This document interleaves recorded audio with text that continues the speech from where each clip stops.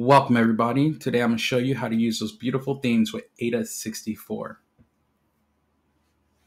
Alright, so first you want to go to Aida64's website, download their software, install it, and once you have that all installed on your PC, you're going to click on it, open it, and be greeted with this home screen here.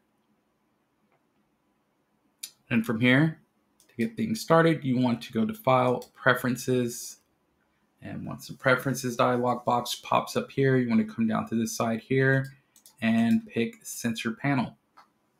Now on the Sensor Panel screen here, you want to change the sensor panel size.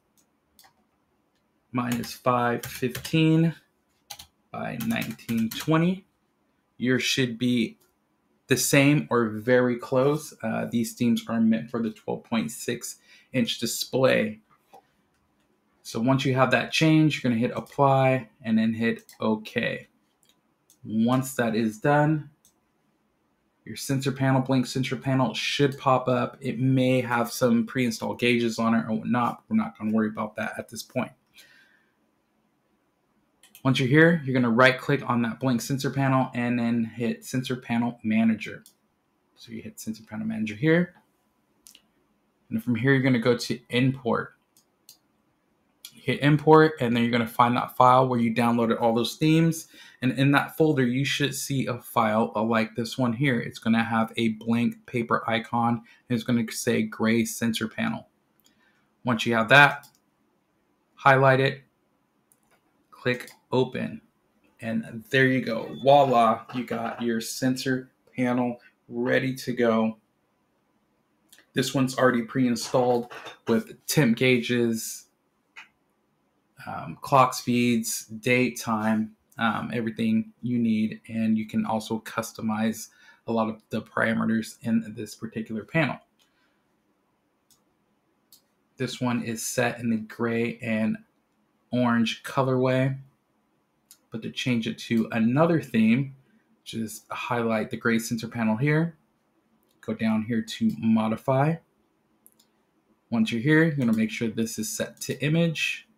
And this should be displayed in the preview window here. And then you should want to go to these three dots here. And again, you're going to find that folder where you have those templates at, where you found the last one. And you're just going to grab one that you like, whatever you feel that day. So I like this one. And we're just going to hit open. And then once you hit open, just hit OK. And there you go.